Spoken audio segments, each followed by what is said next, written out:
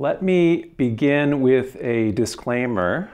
The Wallace B. Smith Lecture is a tradition of the John Whitmer Historical Association, a body of historians and enthusiasts that is independent of Community of Christ.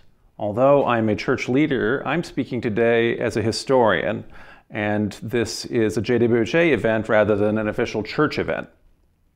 Our church history principles in Community of Christ state that the church does not legislate or mandate positions on matters of church history, and so my goal tonight is to provide historical context for understanding how we, as a people, got to the place where we are, and to inform our future journey.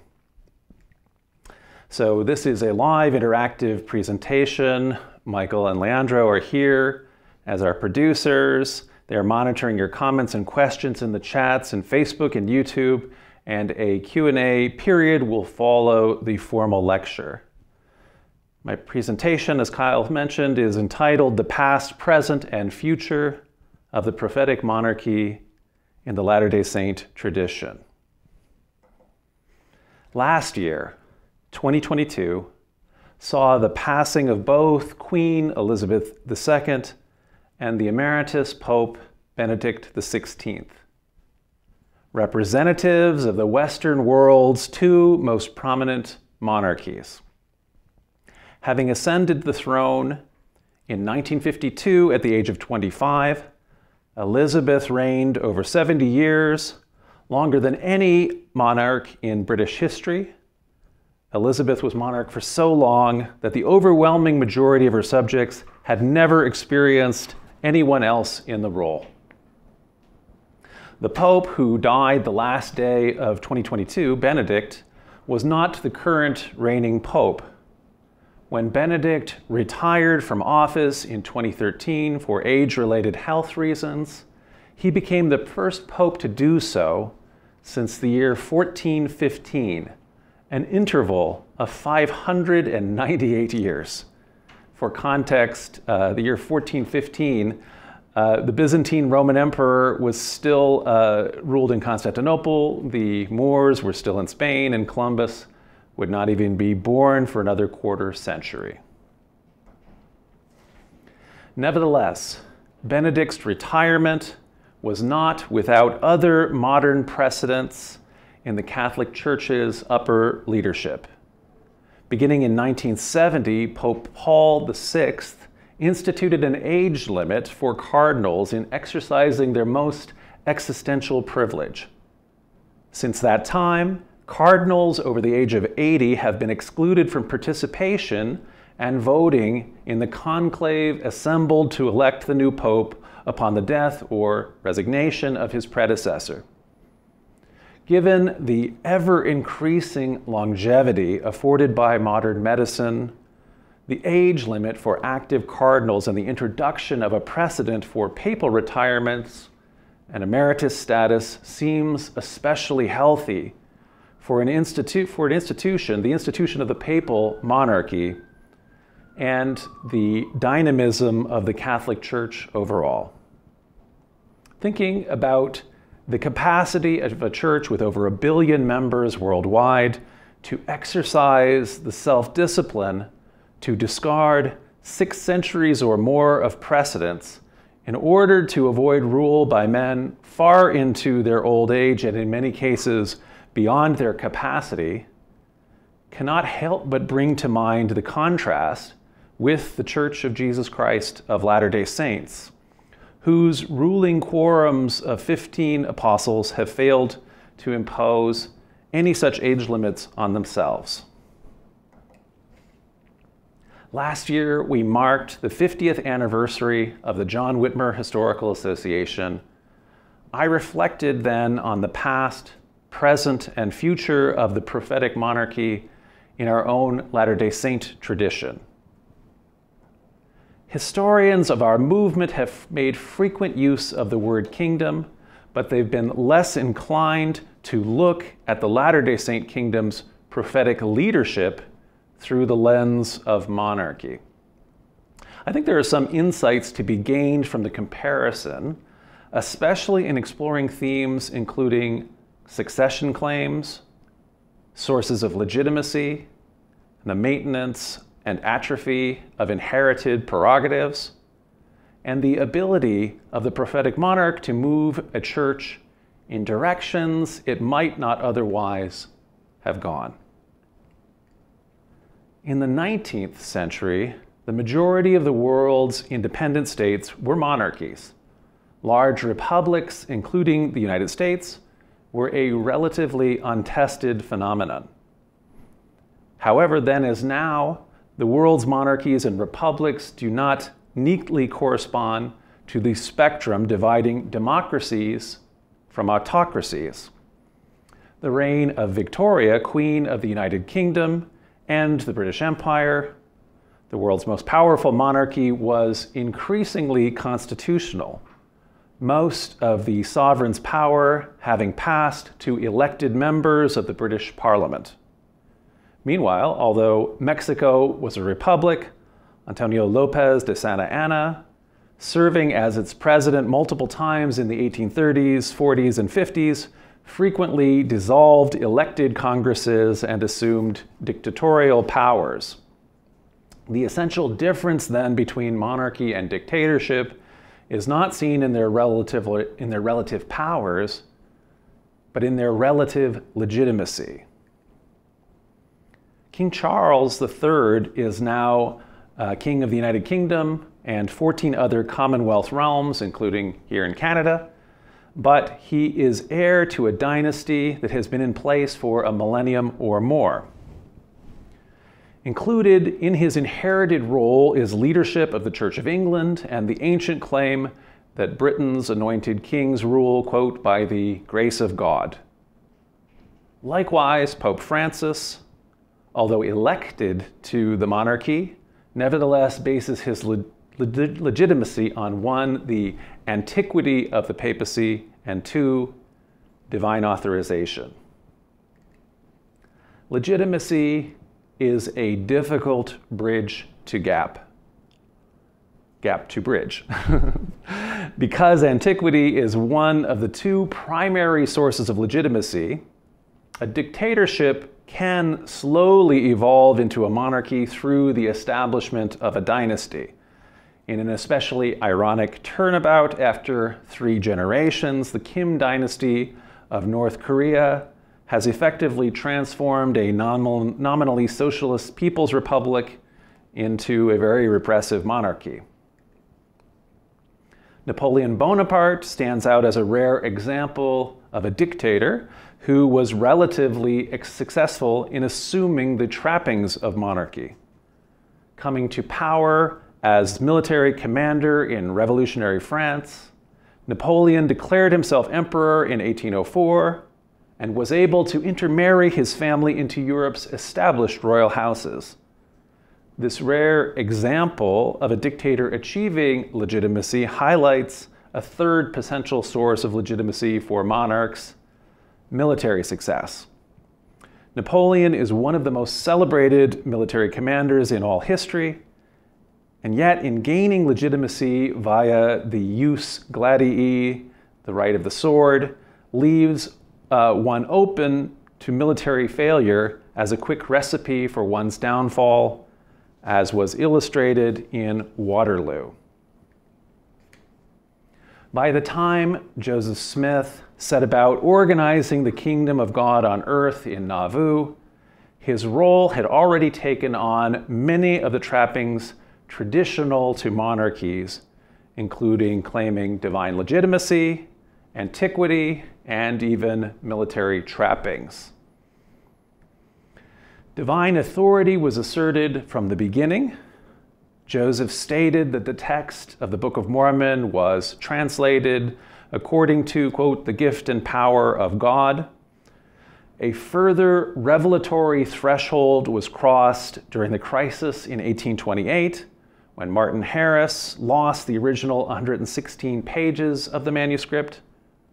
In response, Joseph dictated a direct answer in God's voice, an original revelation without the assertion of an ancient text as an intermediary. recovery of the prophetic voice became a direct assertion of divine legitimacy. Although a new creation, the Latter-day Saint movement likewise claimed antiquity from the start. Members who came together on April 6, 1830 to found the church were careful to avoid the word found. Rather, they asserted that they were merely organizing the original church that had been founded by Jesus some 1800 years previously, which had merely fallen into a state of disorganization during a period of great apostasy. The church, its priesthood and offices were understood to be a restoration of practices dating back to antiquity. In addition, the Book of Mormon offered ancient legitimacy to the Smith family, as a passage identified Joseph Smith as a descendant of the biblical patriarch Joseph, the favorite son of Israel. The Latter-day Prophet built upon this idea in 1833 as he instituted the practice of giving patriarchal blessings. The blessing he bestowed upon his father, Joseph Smith Sr., included the promise that the blessings of Joseph, that is, the biblical patriarch, by the hand of his progenitor, Israel, shall come upon the head of my father, Joseph Sr., and his seed after him to the uttermost. From this time forward, Joseph Sr. held the office of presiding patriarch of the church until his deathbed, when he bestowed it upon Hyrum Smith, his eldest surviving son, by right of lineage. In contrast to the immediate claims of divine authority and antiquity, Joseph acquired military trappings more gradually. In response to the standoff over lands of church members that had been illegally seized by residents of Jackson County, Missouri, Joseph Smith and other leaders in Kirtland, Ohio, formed a militia called Zion's Camp. The militia's first act in May of 1834 was to name Joseph Supreme General of the camp. 4 years later, during the events of the 1838 war in Missouri, Joseph Smith assumed overall command of the Mormon militias, which were sometimes referred to collectively as the armies of Israel. Although both these forays into militants, the Zion's Church and the 1838 war, ended in debacle, church leaders took away the wrong lesson, choosing to double down on militants. Regrouping in Illinois with the help of John C. Bennett, church leaders secured a charter allowing them to organize a legal unit of the state militia, which they called the Nauvoo Legion. Joseph assumed command and was commissioned with the rank of lieutenant general, and he had a suitably fancy uniform created, which he is wearing in this Sutcliffe Maudsley portrait, one of the few portraits that date from his lifetime. The contemporary formal fashion for European kings included military uniforms in a similar, if more expensive, style. Thus, at the time when Joseph Smith restored the kingdom of God on earth and was acclaimed its king, he already possessed an appropriate outfit. The prism of monarchy helps highlight key aspects of the 1844 succession crisis. Historically, as a general rule, the weakest moment for any monarchy is the period of transition between successive monarchs. This is why, in Britain, the heir instantly becomes monarch upon the death of his or her predecessor, and the cry rings out, "The king is dead, long live the king." Thus, Charles became king immediately upon his mother's death. His coronation ceremony merely recognized something that legally had already occurred. However, when the heir who comes to the throne is a minor child, they must inevitably come under the sway of a regent, their mother or an uncle or a powerful lord, and this has great potential to weaken the monarchy. In these periods, the king and the dynasty are especially vulnerable to usurpation. In the case of elective monarchies, like the papacy, the succession offers a chance for various power brokers, such as emperors and kings historically, to put a preferred candidate on the throne.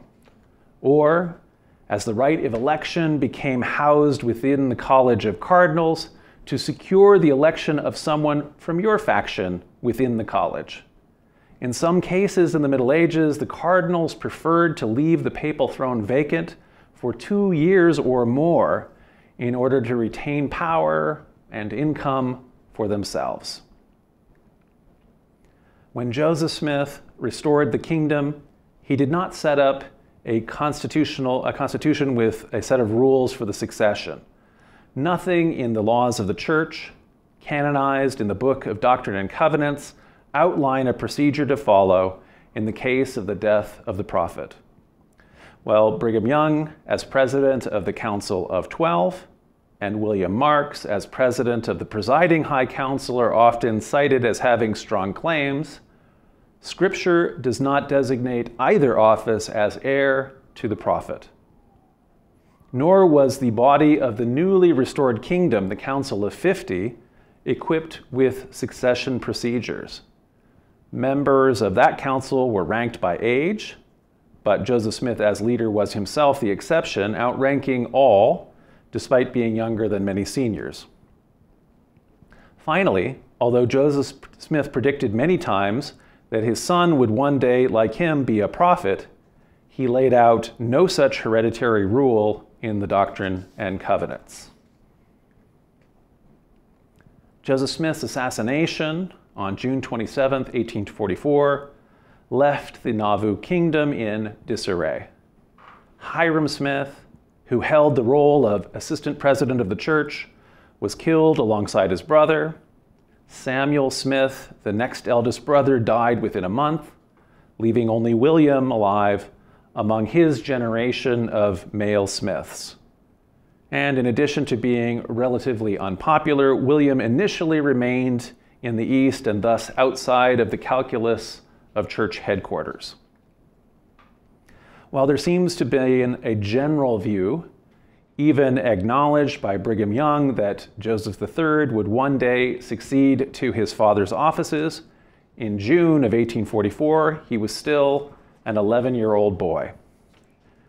Perhaps for this reason, both leading factions at headquarters rejected the idea of choosing an immediate successor. Sidney Rigdon, leader of the anti-polygamy faction, rather than claiming the prophetic mantle directly, proposed instead that he be named guardian of the church. So traditionally in England and Scotland, guardian of the realm is one of the titles assumed by the regent ruling in the name of a child monarch. Brigham Young, the leader of the pro-polygamy faction, offered a similar counter-proposal. Rather than putting himself forward as the new prophet, he argued that the Council of 12 should be allowed to act as the church's first presidency, in effect creating a regency council rather than a sole regent. Young's arguments, of course, prevailed, and Rigdon soon felt the need to flee Nauvoo for Pittsburgh, where he organized a short-lived rival headquarters. The triumph of the polygamy faction made peace with the Illinoisans impossible, and it also led to a permanent rift between Young's organization and Joseph's widow, Emma Hale Smith. When Young led his followers west, Emma and her family remained behind. In monarchy, losing control of the heir almost inevitably leads to the downfall of the regent. While Young's maneuver of vesting leadership in the Council of 12 had the effect of keeping leaders like Apostle Lyman White, Bishop George Miller, and Council of 50 member Alphaeus Cutler in communion with his faction, by 1847, he felt sufficiently well established in his de facto leadership to assume the prophetic mantle for himself. So, in studying monarchies, terms like usurper and pretender have meanings that are technical and descriptive. And we should point out that though both terms actually have negative connotations, not all usurpers are bad monarchs. For example, William the Conqueror usurped the throne from King Harold, but William is generally viewed as a strong and effective king who transformed England and set it on its course. King William III and Mary II of England jointly usurped the throne from her father, King James II, in a very popular revolution in 1689 that historians remember as glorious. While Richard III is remembered as a villain for usurping the throne from his young nephew, Edward V, in 1483, Henry Tudor, who usurped Richard's throne 2 years later, is generally credited with ending the War of the Roses and restoring peace and stability to England.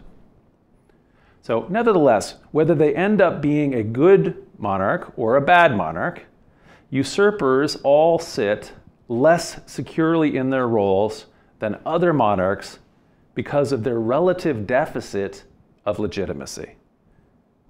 In addition, opponents have a ready-made vehicle for contesting the reign.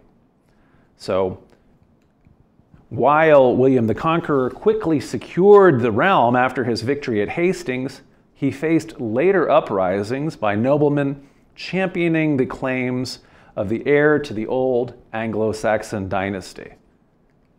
Opponents to William and Mary looked to a restoration of James II, who was called the Old Pretender, and later his son, Bonnie Prince Charlie, who's titled the Young Pretender.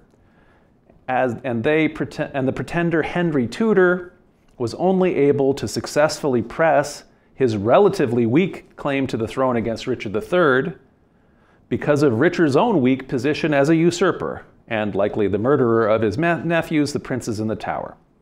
So this second term, pretender then, despite some potentially negative connotations, technically refers to a person who claims to be the rightful ruler of a kingdom whose throne he or she does not in fact possess. So, in 1847, by reorganizing a first presidency and claiming for himself the role of prophet and president of the church, I argue that Brigham Young took on the role in monarchical terms of a usurper. Thereafter, he faced some of the same insecurities shared by historic monarchs who seize rather than inherit their thrones. While Brigham Young faced initial rivals in the Midwest and Eastern United States, in the decade after relocating his followers to the Great Basin in the beginning in 1847, he was able to build up his kingdom with few serious internal rivals. And while some members of the church in Utah may have originally held out hope that Joseph III or one of his brothers might ultimately make their way west and join the leadership, this became increasingly unlikely due to the younger generation of Smiths' open and fierce opposition to the practice of polygamy. In this period, Brigham Young Sr. seems to have entertained the idea of founding a new ruling dynasty that is replacing the absent principal branch of the Smith family with his own family. In 1855 and again in 1864, he secretly ordained Brigham Young Jr. and two of his other young sons as apostles and as counselors in his first presidency. The fact that Young kept these ordinations secret even from his own apostles indicates that he correctly anticipated significant opposition from within their ranks.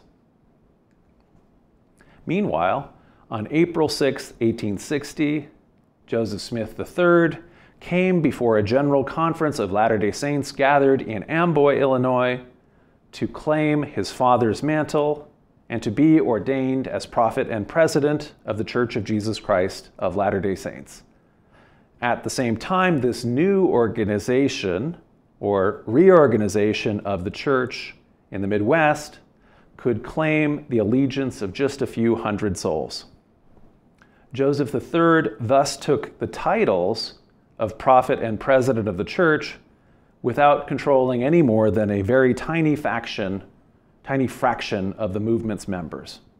So through the lens of monarchy, in my view, he therefore became a pretender to Brigham Young's throne.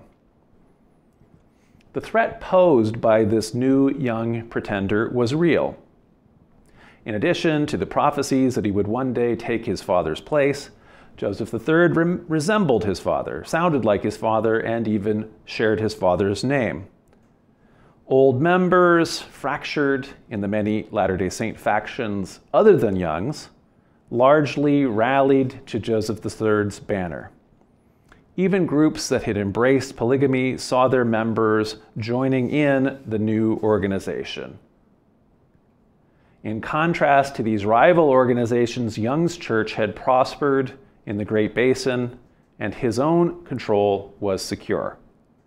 Nevertheless, Young's strong personality and strong hand had generated some enemies and potential opponents who might not mourn his downfall. In normal circumstances, a diverse opposition is unable to unite around any individual factional leader. For this reason, a pretender poses a unique threat. Suddenly, there is a clear banner around which can rally all of the potential opponents to the current monarch. And the pretender has potential to draw to his cause people who might otherwise have been content with the status quo. When missionaries for the new organization, for the reorganization, including Joseph III and his brothers, traveled to Utah to press their claims, Young took the potential threat seriously, acting to shore up his own legitimacy claims while undercutting the Smith family. It is in this era that Young's supporters began to remember and articulate a shared vision that they said had taken place during the speech he gave in Nauvoo decades earlier on August 8, 1844. While contemporary accounts speak of a sense that the mantle had truly fallen upon the 12, recollections in the 1860s anachronistically reconstructed the memory as a vision that Young had been transfigured into the image of Joseph Smith Jr. Young also brought to the fore his own loyalists within the Smith family.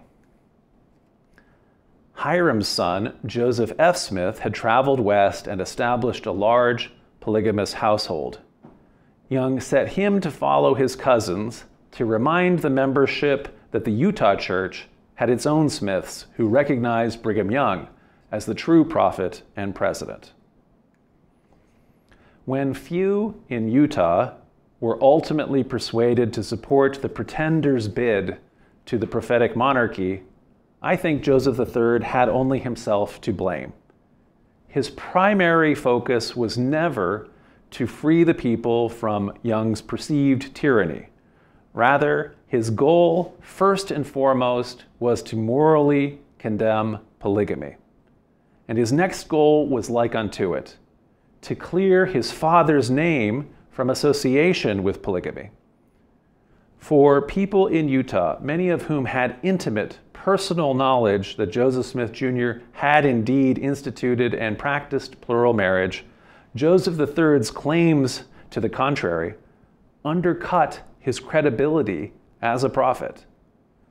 For the rest, even if they could go so far as to agree that polygamy had been a mistake, their family structures were inextricably entangled with the practice. Polygamy is the one topic around which Joseph III failed to exercise his characteristic pragmatism. Had he been more open-minded in listening to the testimony of women who had been engaged with his father in polygamy and others with first-hand knowledge, he could have arrived at a more honest position on the topic. Had he listened with more empathy to Latter-day Saints, including those inimical to Brigham Young, whose polygamous families were nevertheless an established fact, his challenge to Young's leadership might have had markedly different results. Instead, he sacrificed any such possibility to achieve his own goals of morally condemning Mormon polygamy while closing his eyes to his father's inception of the practice. Thus, Joseph III returned to the Midwest and built up his own smaller, rival, reorganized kingdom. With the pretender vanquished, Young's reign was now fully secure, but defending against the challenge had not come without a cost. The elevation of loyalist Smiths was a blow to Young's own hopes for establishing his own Young family dynasty. In 1866, Hiram's son Joseph F. Smith was made an apostle and an assistant counselor in Young's first presidency. Some now in Utah became hopeful that Joseph F. Smith might eventually fill the role as Young's prophetic successor. More importantly, the need to retroactively legitimize Young's own succession undermined his hopes for establishing a dynasty. If the prophetic monarchy should indeed pass from father to son, from Brigham Sr. to Brigham Jr., then why had it ever passed to Brigham Sr. in the first place? By asserting that his succession as senior-most apostle was the legitimate constitutional path, Young effectively named his own senior-most apostle as his legitimate heir. When Young died in 1877, these questions were still open, causing a delay of over 2 years in ordaining a successor as a prophet and president of the Utah LDS Church. Eventually, John Taylor, the senior-most apostle, after some earlier jostling of ranks, won out and formed a new first presidency that included Joseph F. Smith as a counselor. Taylor also successfully forced Brigham Young Jr. to turn over to the church most of his father's vast estates, which had been intermingled with church property during his father's rule, under threat of expulsion from the Quorum of Apostles. By co-opting Joseph F. Smith and suppressing Brigham Jr., Taylor eliminated the threat that a dynasty might gain and retain control of the Utah Church's prophetic monarchy. Brigham Jr. remained in the quorum, but his rank was subsequently adjusted to prevent him from succeeding in 1901 via apostolic seniority. Never again has any Utah church president appointed an apostle with the last name Young. In 1901, Joseph F. Smith did succeed as prophet and president of the Utah Church. During his presidency, Joseph F. added his cousin George Albert Smith and his son Joseph Fielding Smith to the Quorum of Apostles. And while they each in turn eventually succeeded to the presidency through apostolic succession, neither named a Smith to the quorum. The last components of dynastic rule in the Utah Church were extinguished when the church's presiding patriarch, Eldridge G. Smith, a great-great-grandson of Hiram Smith, was given emeritus status in 1979. His position and calling was discontinued by the church upon his death in 2013. In part, because of Brigham Young's reactions to the threat of Joseph III pretending to his throne, the succession in the Church of Jesus Christ of Latter-day Saints has become permanently fixed. Upon the death of the prophet and president of the church, the first presidency is immediately dissolved, and the counselors return to their previous ranks within the Quorum of Apostles. The senior-most apostle now becomes the president of the church and forms his own first presidency. Why does the first presidency dissolve automatically? There's nothing in the Doctrine and Covenants to suggest that the first presidency dissolves upon the death of the prophet. But it dissolves in the LDS Church ritually in order to retroactively legitimize Brigham Young's succession. Why does the senior-most apostle automatically succeed? Again, It does so to give Brigham Young's own usurpation retroactive legitimacy. This strategy has proven extremely effective. Succession of the senior-most apostle is unquestioned in the Utah tradition, and the system seems very unlikely to change. Nevertheless, there also does not seem to be much hope of a cure for the side effect of this system, which is rule by a prophet who is inevitably extremely aged. The institution of the prophetic monarchy has had a significantly different trajectory and evolution in the reorganized tradition. Over the course of Joseph III's 54-year tenure as prophet and president, the membership grew rapidly from a few hundred in 1860 to some 73,899 in 1914, the year of his death. Initial growth came from the regathering of the old saints scattered in the various dissenting factions, former Strangites, Williamites, Whiteites, Cutlerites, Thompsonites, Brooksites, and more. In the years since 1844, each of these groups had walked their own path and added their own distinctives to the Restoration tradition. The Strangites, for example, had an additional book of scripture, and they had become Seventh-day Sabbatarians. So the only thing all of these groups had in common is that they were all made up of dissenters. These were those folks who declined to recognize the 12's takeover of the headquarters organization and or to join in their movement west from Nauvoo to Salt Lake. Ultimately, even those followers of Brigham Young who left his church to join the reorganization, either directly or via a dissenting group like the Morrisites, they were also dissenters. From the start, therefore, Joseph Smith III took control of a church that was much, much more difficult to hold together than the one Brigham Young retained control of. For dissenters who have already lived through schism, dissent is an option that always remains on the table. In addition to this limitation, the reorganization retained a few of the early church's checks and balances that atrophied in the LDS Church. As we've seen, the First Presidency in the Utah tradition became an extension of the Quorum of Apostles, and other headquarters councils, such as the presiding bishopric, the presiding patriarch, and the standing high council, were either subordinated to the 15 apostles or eliminated.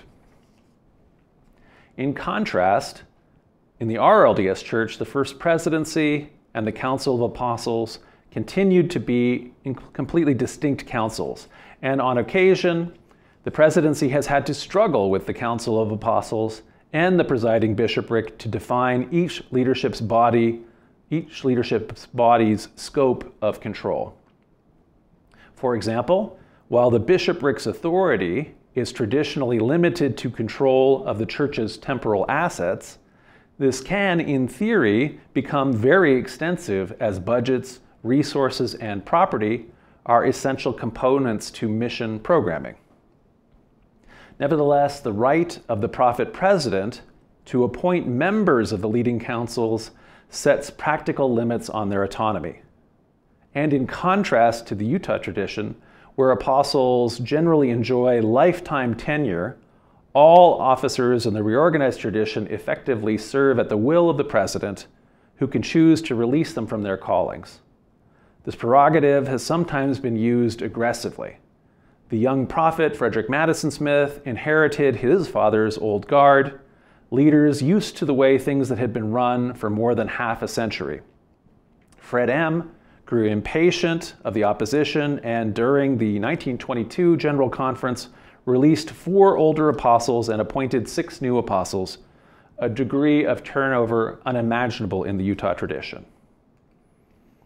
In addition, Joseph III and his successors have retained an even more potent prerogative that was lost by Brigham Young's apostolic heirs.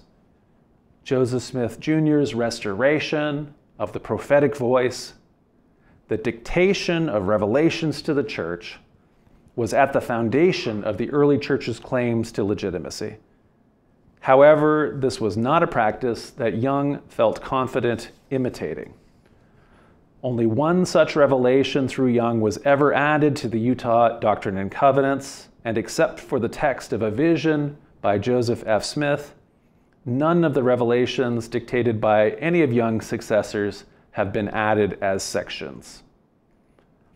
By contrast, Joseph Smith III and every one of his prophetic successors have brought inspired counsel to the church, to Community of Christ, and the reorganization, which the church, through its general or later world conferences, has canonized as revelations added to Community of Christ Doctrine and Covenants.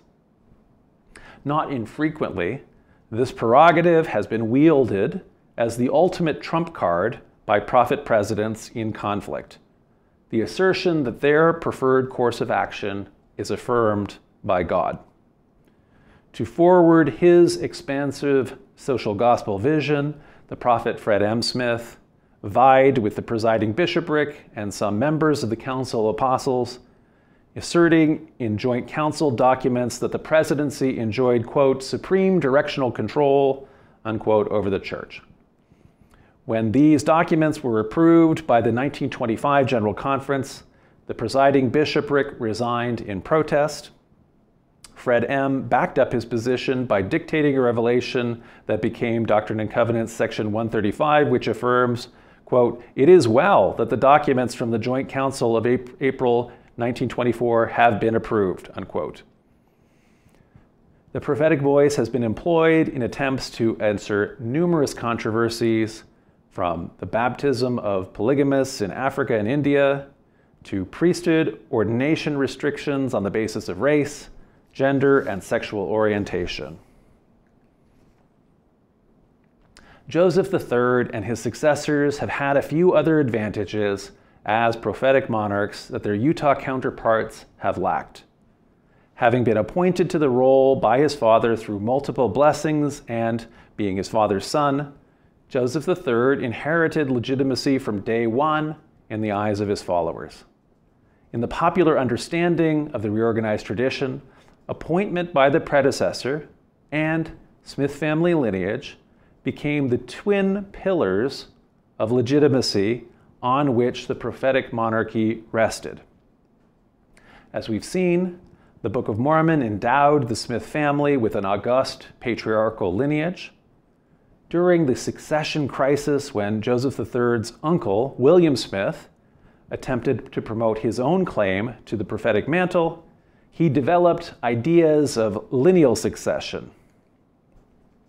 William self-servingly argued that as the office of presiding patriarch passed within the Smith line, so too should the office of prophet president. William even pointed out the biblical example that after Jesus' death, leadership of the church in Jerusalem passed not to Peter, the leader of the apostles, but to James, the brother of Jesus. Although William's organization expelled him and later fell apart, Williamite leaders, including Apostle Jason Briggs, converted to the doctrine of lineal succession, became central to the formation of the reorganization.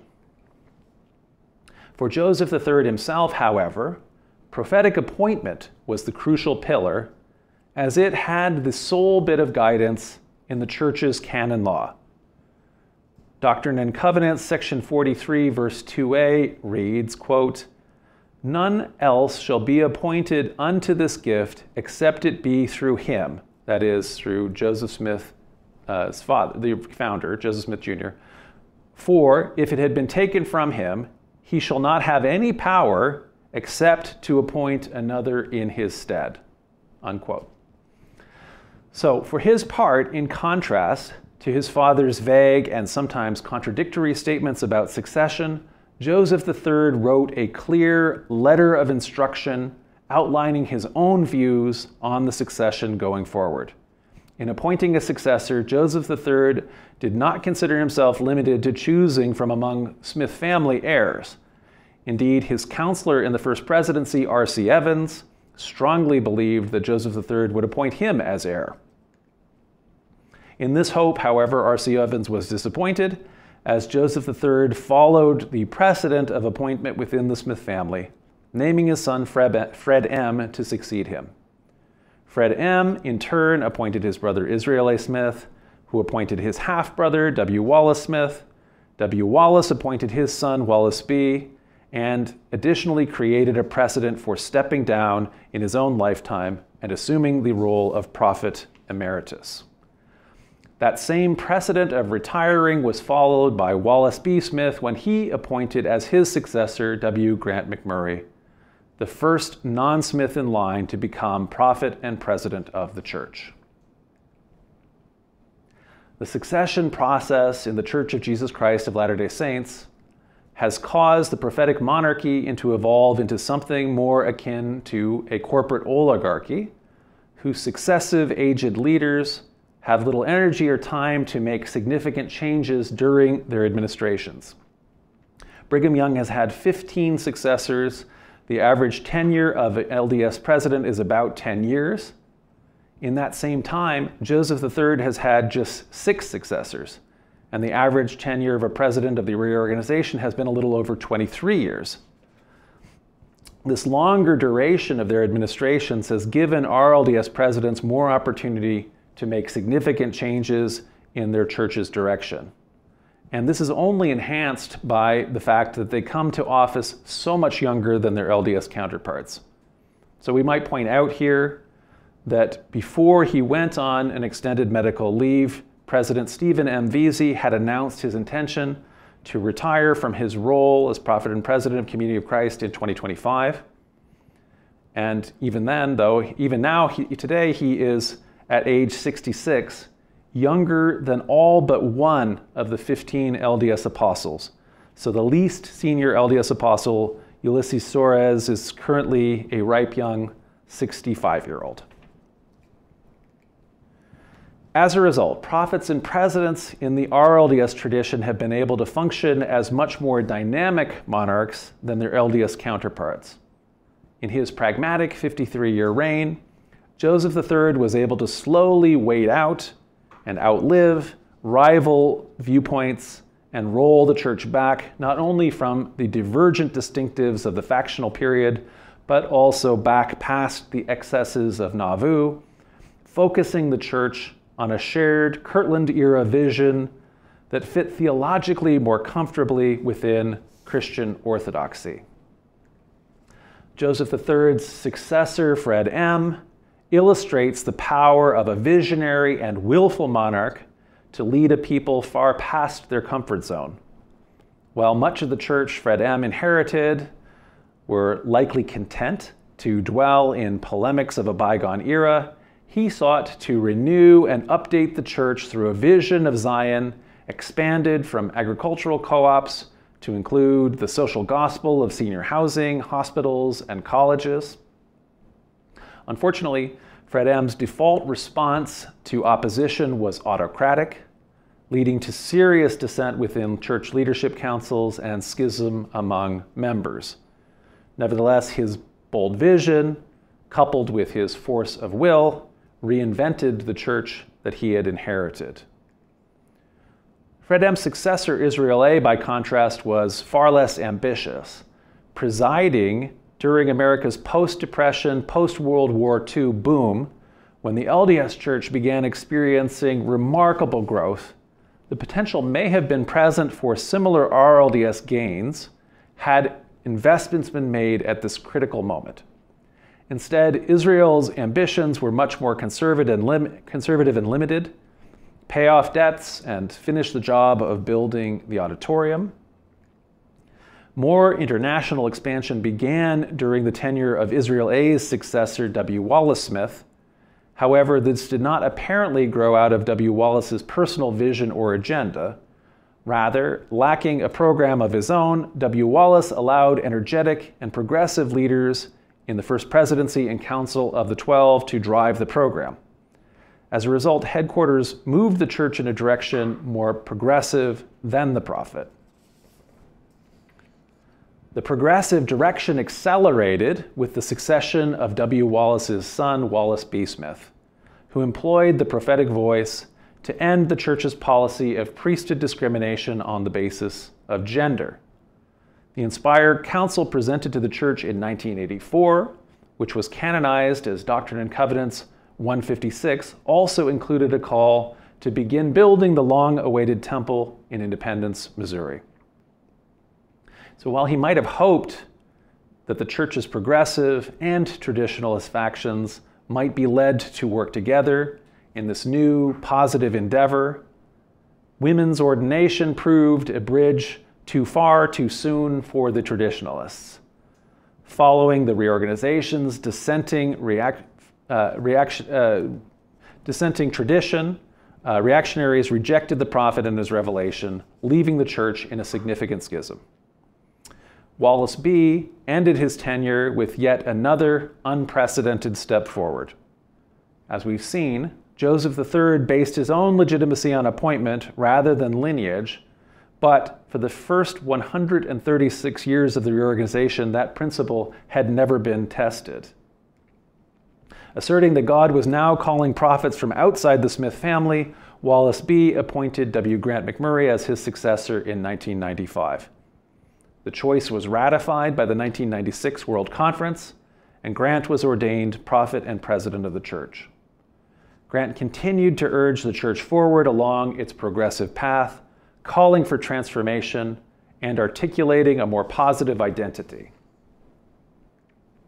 As the name Reorganized Church of Jesus Christ of Latter-day Saints, with its unofficial moniker, We're Not the Mormons, had come to embody what the church was not, Grant led the church to adopt a new name, Community of Christ, that embodies who we are, a church committed to living out Christ's mission in sacred community. Amid the slow deconstruction of a negative identity, therefore, efforts were made at the construction of a positive identity. Like his predecessor, Grant may have been a prophet who was more progressive than the general membership of the church he led.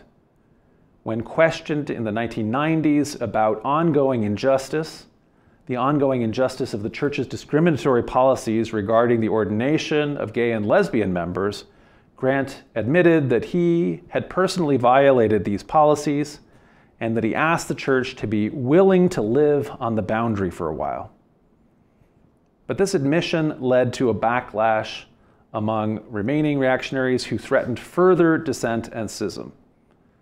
Headquarters relented, and historian William D. Russell has argued that this incident may have set back the cause of inclusion by many years. While Grant was the first president of the church whose legitimacy rested on just one of the prophetic monarchy's two traditional pillars, that is, he succeeded to his role by prophetic appointment, but he was not a member of the Smith dynasty, the revelations he brought to the church endowed it with a revolutionary new source of legitimacy, in my view, a pivotal game changer. The words of counsel Grant presented to the church, canonized in the year 2000 as Doctrine and Covenants, section 161, called upon, quote, this people to prophetically witness.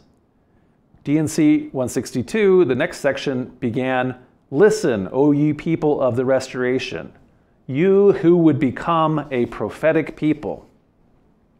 Grant then endowed the church with the idea that they were not merely a people with a prophet, but that they should become a prophetic people. From the earliest days in the 1830s, there had always been a tension between the principle that all things should be done by common consent of the membership, while simultaneously one person alone presides and employs the prophetic office to provide inspired counsel to the whole body. While the prophetic monarchy in the RLDS tradition retained that powerful prerogative, in contrast to its LDS counterpart, the privileges of being organized by common consent were also more jealously guarded in the reorganization.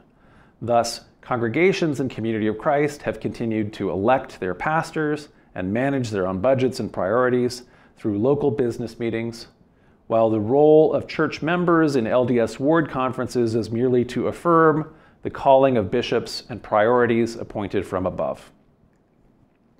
This same dynamic has played out in the general conferences of the two churches. In the LDS Church, conference has become a venue for the apostolic leadership to announce and showcase their priorities and decisions, while the role of the membership is to watch and affirm. General conferences in the reorganization, now renamed World Conference, have followed a different trajectory. Delegates are elected to conduct the business of the church, and their decisions can never be taken as a foregone conclusion by church officers. Since the conferences of the reorganization began in the early 1850s, some 7 years before the ordination of Joseph III, the democratic institution of World Conference has been maintained as a potential check and balance on the authority of the church president. Grant's articulation of the membership as a prophetic people provides inspiration for a more constitutional prophetic monarchy. Instead of operating as a kingdom ruled by a monarch drawing his legitimacy from inherited membership in a holy dynasty and/or via prior prophetic appointment, the church might someday become a sacred commonwealth in which a prophetic people discern together and operate by common consent. The potential capacity of Grant's vision was unexpectedly put to the test on November 29, 2004, when he abruptly resigned as church prophet and president without naming a successor. 6 months later, on June 3, 2005, Steve Veazey was ordained prophet and president of the church at a special world conference called specifically for the purpose. Because Steve had been serving as president of the Council of 12 Apostles, casual observers immediately jumped to the conclusion that Community of Christ had now come to follow the same path taken long ago by Brigham Young during the 1844 succession crisis. But while the coincidence is striking, the comparison is superficial. Brigham Young owed his rank among the apostles to the fact that the original apostles had been ranked in order by age, and in 1844, Young was the senior-most living apostle who remained a member of the church. Members of Community of Christ Council of the 12, by contrast, elect their own president without regard to seniority or age. Thus, although Steve Veazey had been serving in the role at the time of his ascension as church president, many of the apostles were older and more senior. Nor is there any notion at all that Steve's successor will automatically be the current president of the Council of 12. Although, as the current president of the Council of 12 is Mareva Arnaud, she would be very, very qualified indeed. In short, the essentials of the system of automatic succession by the senior-most apostle, which serves to fully legitimize the LDS Church president and to fully define the LDS Church, remains entirely absent in the Community of Christ context. In other words, Steve Veazey did not draw his legitimacy from his previous position as president of the Council of 12. At the same time, he became the first prophet ordained to lack both of the church's two traditional sources of legitimation: membership in the Smith family and prophetic appointment. Instead, Steve's legitimacy was founded upon the vision that Grant articulated of a prophetic people discerning together to achieve common consent.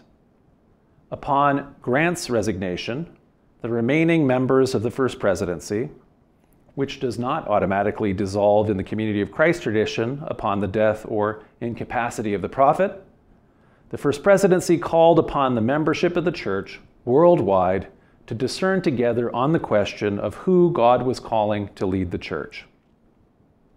In his own tenure as prophet and president, Steve furthered the process of nurturing the church's emerging positive identity. Gathering a bold and diverse group of international church leaders, he led a thoughtful discernment process that resulted in the articulation of a set of enduring principles. Steve's appointments to the Council of 12 have been intentionally inclusive of voices in the international church, and today more than half the membership of the Council of 12 hails from outside the United States for the first time in church history. And under Steve's leadership, the church has taken additional steps forward along the path of ending discrimination. The words of counsel he presented to the church in 2010, canonized as D&C 164, included a compromise on the issue of LGBTQ inclusion.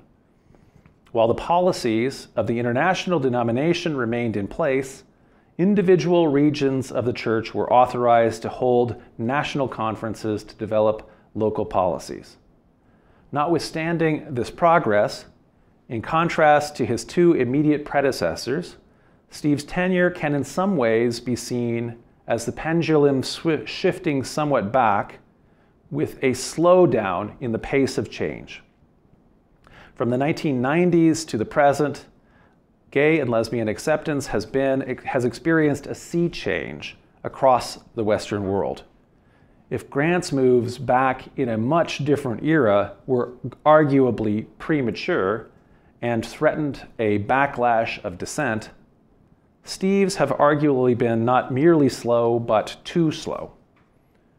Certainly for LGBTQ members forced to bear the church's discriminatory policies, alongside progressives alienated by participating in ongoing injustice, the 2010 compromise itself came later than it could have. The slow work of arranging national conferences has set the calendar further back. That these conferences have resulted in supermajorities supporting inclusion with relatively few losses due to dissent illustrates in hindsight that a quicker pace was possible. We've just had news that one of the most recent of these has occurred just a couple days ago in French Polynesia, where a national conference has voted 80% or so to end LGBTQ discrimination. Be that as it may, the years have continued to lapse without any further progress in terms of the denominational, where the denominational policy is at, meaning that the relatively slow pace has effectively ground to a halt. For context, 13 years after women were first ordained to priesthood, the first two women were called into the Council of 12, and we're now 14 years past 2010, 13 years past 2010, and no similar calls have been extended to any openly gay or lesbian member of the church, nor is it even clear that such calls are possible, because while national councils have enabled local jurisdictions of the church, including the Anglo-American heartlands, to be affirming, the international denomination as a whole retains discrimination as its default policy. Thus, a local transgender member here in Canada might have their identity affirmed by their local welcoming congregation and mission center, only to find their essential being denied or at least passed over in silence when they visit international headquarters. Leaving discrimination as the default has ongoing consequences. While the website for Community of Christ in Canada can assure members and seekers that the national church here is LGBTQ affirming, no such assurances are possible for seekers in the United States, where the international website, with its silence on the issue and therefore tacit policy of exclusion, functions as the USA national website. So, in my view, we are long past time when the church should have taken its next step forward on this issue. That is, having moved from a fully discriminatory church to one where the default policy internationally is discrimination, while some regions are tolerant, we must now move to a place where the default policy of the denomination is inclusion, while nevertheless allowing some regions of the church internationally to continue to discriminate internally. While the programs of Wallace B. Smith and Grant McMurray may have been too progressive to hold together the relatively more conservative church they led, there are indications that Steve's more cautious approach has been too conservative for the relatively more progressive church he has led. Even if this is the case, his caution has been understandable. It is human nature to be on guard and to fight the previous great battle while being ill-prepared to anticipate current needs. There is little doubt that our LDS leaders emerged from the schismatic fallout of the 1980s in a state of shell shock. Dissenters protested with their pocketbooks, withholding tithing donations to the World Church. As a result, headquarters became hypersensitive to any potential repeat. Thus, every threat by the dwindling number of the remaining traditionalists to withhold tithing in protest of headquarters moves receives disproportionate attention and sway. Similarly, perhaps because of ongoing reverberations of the reaction to Grant's admission that he was not enforcing unjust policies of the church, in Steve's tenure, rules on the books have often been enforced zealously. So let me just share one example here in the past decade in Canada. It has long been observed that members of younger generations, Gen X, Millennials, Gen Z, are substantially less likely to engage in weekly congregational worship than their predecessors. Nevertheless, many in these generational cohorts experience and treasure Community of Christ identity through our tradition of annual camping reunions. A group of innovative, mostly younger members connecting through reunions organize themselves in the hope of discerning a way to maintain their community through the year. Spread apart geographically, they named their group Community Place Plus and pioneered a new kind of online worship via video conferencing. And so while many of us have become familiar with this kind of worship experience in the years since the beginning of the COVID-19 pandemic, this was altogether new back in the early 2010s. Community Place meetings included sharing the sacrament of communion together online. So this too is something most of us in Community of Christ have now experienced and treasured in our lives. But at the time when this group of young, engaged Canadians pioneered the practice, it was technically against church rules. And the instant an apostle from international headquarters learned that it was happening, she immediately shut it down and forbade Community Place from sharing the sacrament again in this way. So this is just one example, but this has been, in my experience, the default headquarters reaction to policy enforcement. Why wasn't flexibility possible? Couldn't headquarters have given a limited provisional authorization to this group of engaged young people as a testing incubator, especially given that their experiment became church policy less than a decade later? Unfortunately, this response and similar legalistic enforcement of church priesthood rules have had the effect of alienating a vast number of our young people from the sacraments, from the priesthood, and from the church itself. Losing the upcoming generations means that Community of Christ congregations across our traditional heartlands are growing ever smaller, older, and grayer before finally closing, which they are doing in large numbers. The church in North America is on the verge of demographic collapse. Nevertheless, this collapse is not occurring in a vacuum. It is set against the backdrop of the general rapid decline of Christian adherence across the Western world. But even within a collapsing marketplace, opportunities exist, especially for a relatively small denomination. The number of converts needed to make a significant difference in the future trajectory of the church is very small. If we authentically live out our principles as a church, I believe that we have the potential to attract earnest seekers, not only those who have left the LDS Church in large numbers, but those leaving fundamentalist Christianity in numbers that are vastly greater. The potential may have been present during Steve Veazey's tenure to have alienated less of our youth and to have attracted more seekers.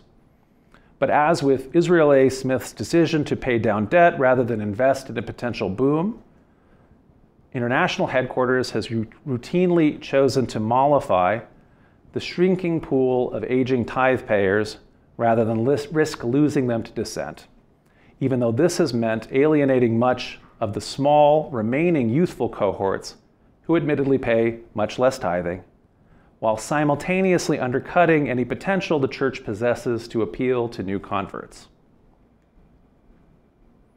So, as I conclude, a little over a year ago, when I was invited to give the Wallace B. Smith lecture and proposed this topic, I had no insider information that President Vesey would announce and set a date for his retirement. But I had done the math, and I looked at the historical precedents, and I estimated that such an announcement would likely come sooner than later, which caused me to think about the path ahead, both for the church and for Steve's eventual successor. How would the question of legitimacy play into the succession? As we've seen, Brigham Young's heirs have achieved an unassailable position by scrupulously and ritually reenacting his succession pathway. And in doing so, they have retroactively totally legitimized his succession to the prophetic monarchy. Steve, meanwhile, has been the first prophet and president in Community of Christ to lack either of the church's traditional pillars of legitimacy. He's not a Smith, and he did not succeed to his position by prophetic appointment. Instead, he was the first prophet and president of the church to find legitimacy through a new path, and as a result of a prophetic people engaging together in a discernment process. But to make that path real, to make it more than pretext, it seems to me to be necessary that Steve's successor emerge through a similar process, and that the church take another step forward in becoming a prophetic people. And then, by ritually reenacting the process that led to Steve's calling, the church could retroactively legitimize his accession. And so, when Steve announced his retirement, I was initially very heartened that his successor would be chosen by a church-wide discernment process. However, reading the fine print of his original proposal left me more skeptical. Yes, we were all invited to pray and thoughtfully consider this weighty matter together as a prophetic people, but Steve indicated that the final step of the process would be his unilateral decision. He would appoint his own successor. Given the background and analysis that I presented today, I was worried that this process, had it been enacted as proposed, would not be effective in conveying legitimacy upon Steve's successor. Worse, it might have retroactively delegitimized Steve's own succession. After all, he himself never enjoyed prophetic appointment. In addition, creating a church-wide discernment process that includes the input of the people in name only inevitably has had the effect of highlighting the nominal nature of the church-wide discernment process 20 years ago, when the actual selection was made by the Council of Apostles. So this was where things stood last April when I gave the original version of this address at JWHA's spring meeting at the inauguration of the Community of Christ World Conference. However, in the months since, two sad events have occurred which bear directly on my thesis, on the discernment process, and on the prophetic succession. So President Vesey was hospitalized on July 27th. While the details of his condition have been kept private by the family, it was serious enough that he's not been seen publicly since, nor has he released a statement in his own name. In accordance with Community of Christ precedent, Stacey Cram and Scott Murphy have continued to function as the First Presidency, which does not dissolve. And in September, they announced that President Vesey would continue to be on a medical leave until April of next year.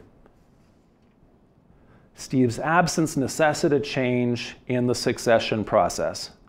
The First Presidency canceled his original plan to unilaterally choose a successor and made the decision to return to the blueprint the church followed during the 2004-2005 period when Grant resigned. Thus, responsibility for the choice of Steve's successor has now been vested in the Council of 12 Apostles. Oopsie, here we are. This was an important development for the church. Although we're not stepping forward necessarily as a prophetic people, we are no longer on track to step backward. In my view, unilateral appointment of a successor would have been a serious mistake, and I'm hopeful that in the course of the discernment process, Steve might have perceived that as an error in his initial plan and adopted this course, or perhaps one that is even more progressive for our journey as a people.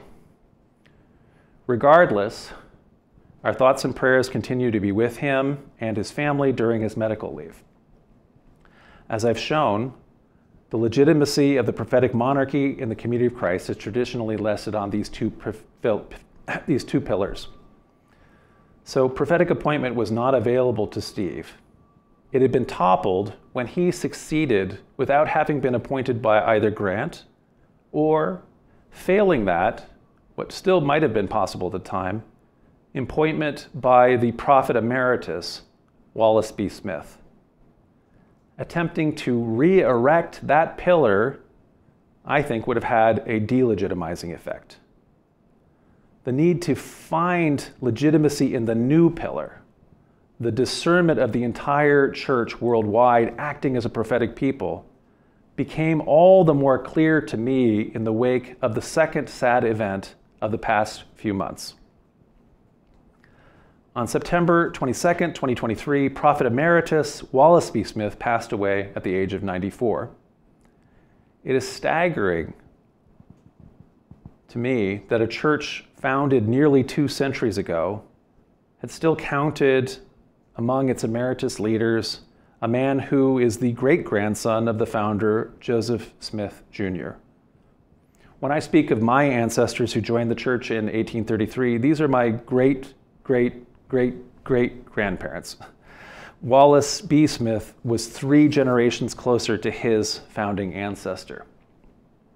Although neither Grant nor Steve were Smiths and lacked the legitimacy of the prophetic monarchy's traditional Smith family pillar, it's only really with Wallace's death that we begin to feel how much his continuing presence provided that missing support. Now that he is gone, it's clear that the prophet presidents of the church going forward will need the legitimacy of true global discernment process. The succession roadmap this time, as amended by the First Presidency, at least expands the choice from a single appointment to a shared discernment by 12 leaders, the Council of Apostles. This is significant because, as I've mentioned, we currently enjoy the most diverse Council of the 12 at any time in the church's history. While the number of qualified candidates for the presidency remains narrow, instead of being chosen by one middle-aged, white, cis-hetero Southern American man, the choice now rests in a diverse community of leaders. The council is equally divided by gender, with 6 women and 6 men. While 5 are Americans, the majority, 7 hail from outside the U.S., including apostles from Zimbabwe, Zambia, Wales, Polynesia, Honduras, the Dominican Republic, and Canada. God may yet inspire them to choose the same person that Steve would have been inspired to choose, but the amended process will now afford the candidate greater legitimacy. Going forward, it will be important for the next prophet president to help the church develop our succession process so that our worldwide discernment becomes less nominal and more meaningful. We need our prophetic monarchy to become more constitutional. While I appreciate that trusting people to make thoughtful, critical, meaningful, and existential decisions for the church is terribly difficult and may indeed require a leap of faith, it is my belief that the church and its leaders need to arrive at this place for all our sakes. As a society, we are long past a time when we have much tolerance for inherited monarchy. As a Canadian, I think I'm not alone in finding it very strange and not particularly comforting to be a subject of Charles III, King of Canada. The faith of Americans in lifetime appointments to leadership positions for people who are then free to operate without any oversight and accountability, as for example, the U.S. justices of the U.S. Supreme Court, that's likewise being tested. It's dangerous for supreme directional control of an institution to be vested in a single person whose powers include the sole right to choose their successor.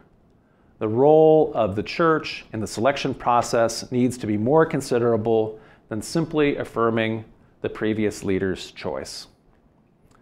So let me offer that there are going to be any number of ways to give the discernment process constitutionality in the future. So one possible example would be to have leading councils, mission centers, teams, and auxiliaries of the church put forward names to the membership as a whole for prayerful study and consideration. Thereafter, their will could be expressed through their delegates to the World Conference, who could elect future prophet presidents to six-year terms, perhaps employing a modern instant runoff consensus system. So whether it is whenever this happens, it will not be during this process, but for the next, it's my hope that Community of Christ can find a way to move from being a people with a self-appointed prophetic monarchy to become a sacred prophetic commonwealth, mindful of inclusion, with empathy for all, whose responsible governance, vested in the World Conference, discerns who is being called to lead. Thank you.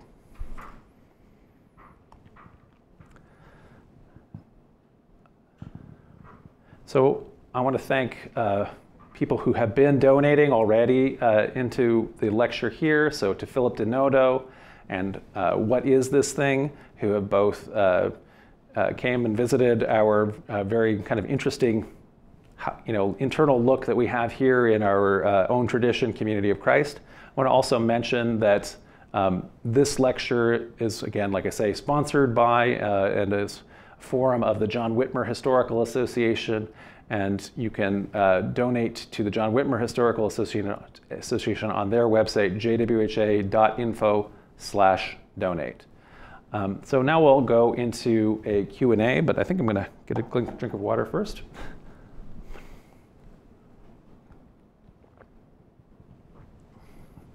So Objective Ethics asks, what do you mean when you use the term prophet? Do they have superpowers like prophets in the Bible, superpowers like interpretation of dreams, seeing the future, performing magic, etc., etc.?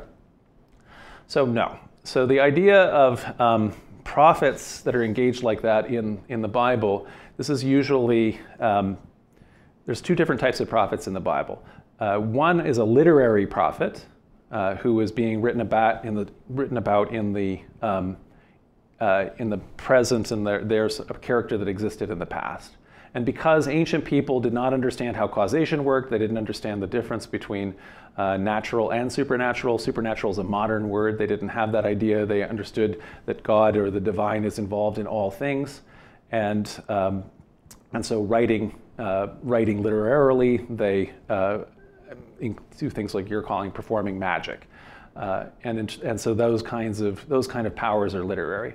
The kind of prophet, there's another kind of prophet though in the Bible, which is the prophet who is a contemporary writer who is telling the people, if we continue down this path, if we continue to only just follow rules ritually instead of taking care of widows and orphans, if we continue to break oaths or do these things, we will be ruined as a people.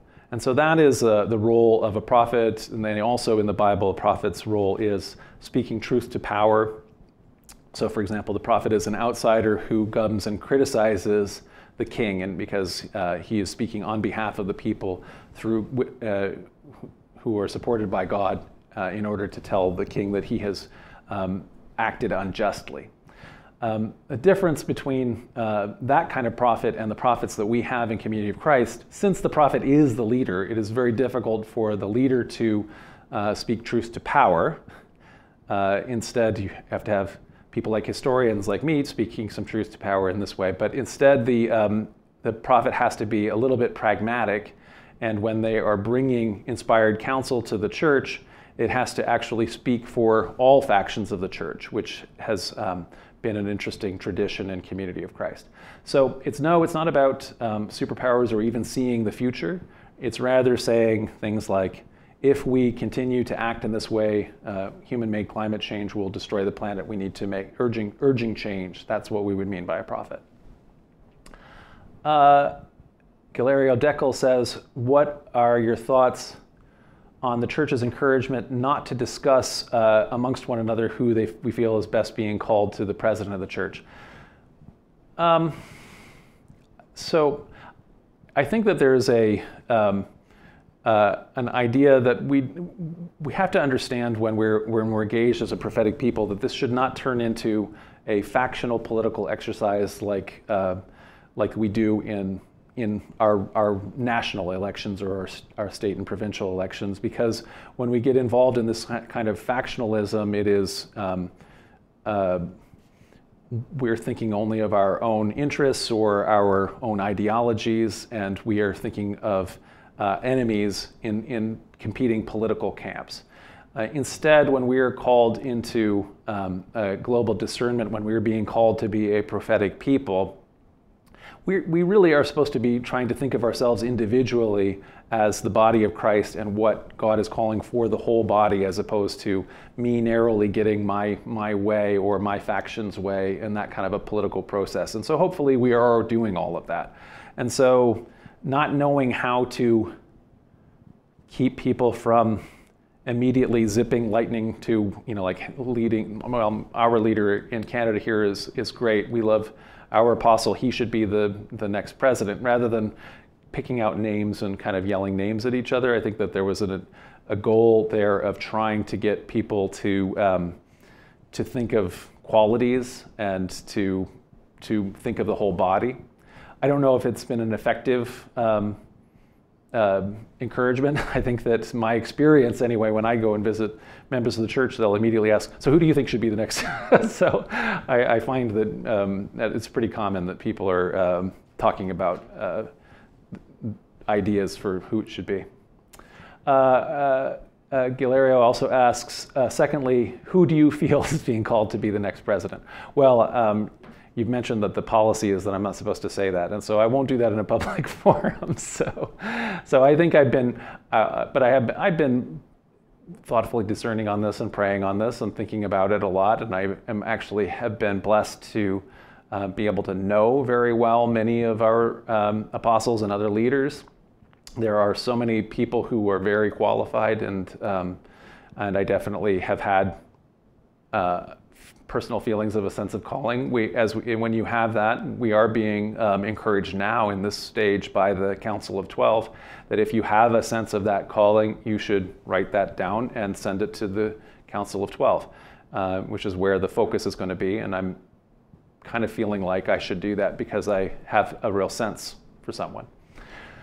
And there's a third part here of the question. Lastly, do you feel the direction of the church moving forward will be to decentralize and maybe de-emphasize the role of the First Presidency? The current First Presidency, I think, has had probably been about the most centralized in history. So when we look at this supreme directional control that F.M. Smith was trying to establish, there were a lot more checks and balances in the other councils of the church back then. I think, and in fact, even though he got the supreme directional control through, the depression and the financial problems kind of meant that ultimately the presiding bishopric was able to take back a lot of power, and they were still maintaining a lot of power up through the 1960s. And so I do think that there has been a concentration of supreme directional control into the First Presidency in the last couple decades that is more substantial than previously. I do think that there will be some decentralization as a natural reaction to that, and also in terms of Steve Vesey's policy of the last decade has been to work on developing general decentralization. As there are fewer headquarters resources, areas of the church, like the church here in Canada, has been very much encouraged to work on developing local systems. Christian Anderson writes, I'm surprised that you didn't discuss democracy or republicanism as a path to legitimacy? Do you see common consent as a pathway? So you probably wrote that question earlier in my thing, because I got, at a certain point I got there, right? So yes, absolutely. Common consent was there right at the very beginning. And I didn't mention it as much at the beginning, but it's certainly part of it. And then that has become very much emphasized in Community of Christ in the last couple decades. Christian Anderson also says, historians speaking truth to power have a better track record in some traditions than others. Well, we'll see how good that tradition is, tonight.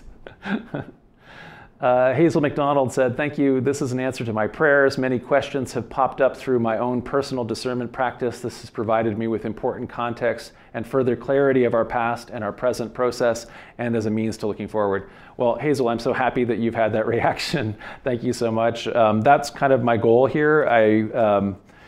In some ways, in doing this, and this is my own analysis as a historian, but I'm just, I've not been pulling punches, because I think that we're at a critical time, and we have to be very thoughtful as we act this next tenure. If the next president was going to be in office for the next 20 years, that will cross a time threshold when the church, as it had previously existed, will not exist that way anymore.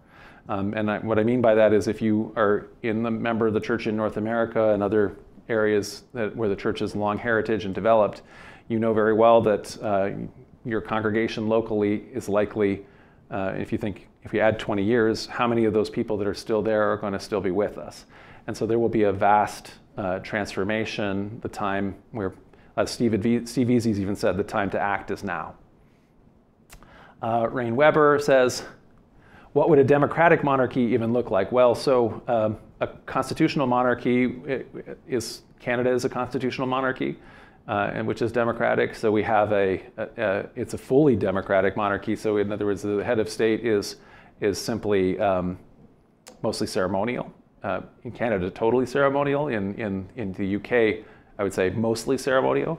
But I'm not actually even, probably what I wasn't even calling for at the end there. I was saying probably not a, it's an elective monarchy where potentially the monarch is elected to terms.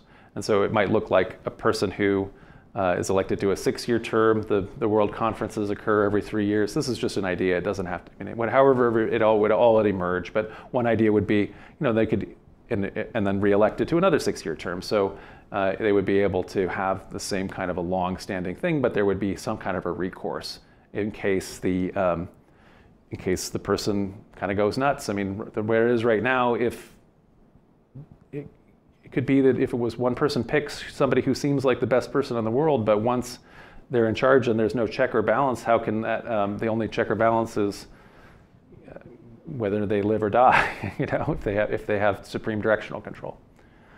Bruce Nelson says, I absolutely honor the courage of your talk today, Brother John, and it gives me great hope for the future of Community of Christ. Well, Bruce, thank you so much for saying that. Like I said, I haven't said this I've